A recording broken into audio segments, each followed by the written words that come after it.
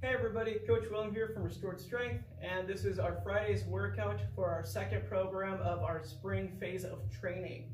We're going to begin with a kettlebell suitcase march, and with those we're going to be going down and back maybe 2 to 4 laps, then switch sides, same thing on the opposite arm. And so as I'm going through this, I place my hand behind my head, I raise my chest up, and I want to create a little bit of space between my elbow and my ribs.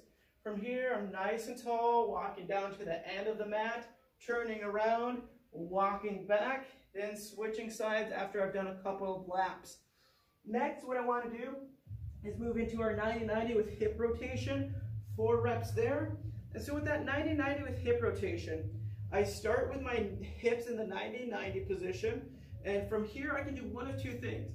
I can either use my hands to assist me to go through that range of motion, or if I wanted to progress to make it a little bit more challenging for myself, I'm going to use my hands and squeeze them together as I'm rotating my hips from side to side.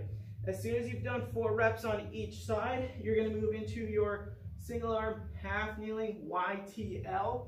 And so I'm going to go into my half kneeling position here, pushing my big toe into the floor, my foot firmly down. I'm going to go into a Y, bring it back down to center, palm faces up, going into my T, back to center, and my elbow bends, and my arm just goes slightly outward, an L.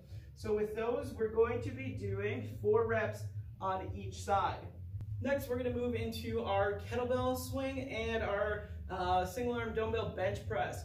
So with our kettlebell swing, we're going to be doing anywhere from 6 to 10 reps. We're going to tilt that bell towards you, you're going to toss that bell behind you, and explode through those hips up.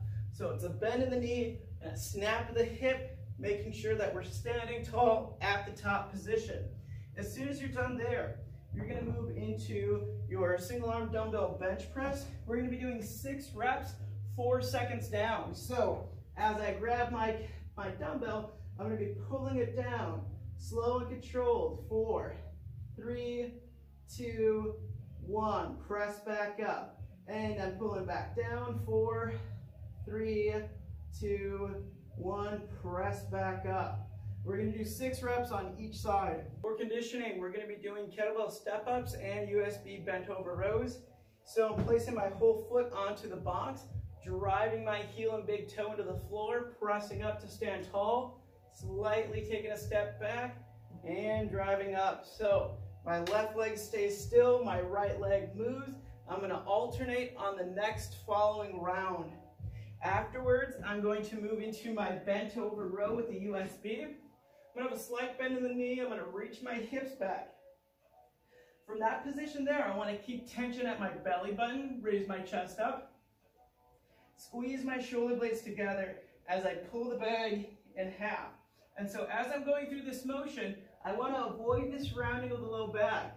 If we're having some issues with some low back pain, we can move into a regular deadlift. And if that feels, good, that's when we can move into that USB bent over row. Focusing on pulling the bag towards the chest, keeping yourself tall and tight.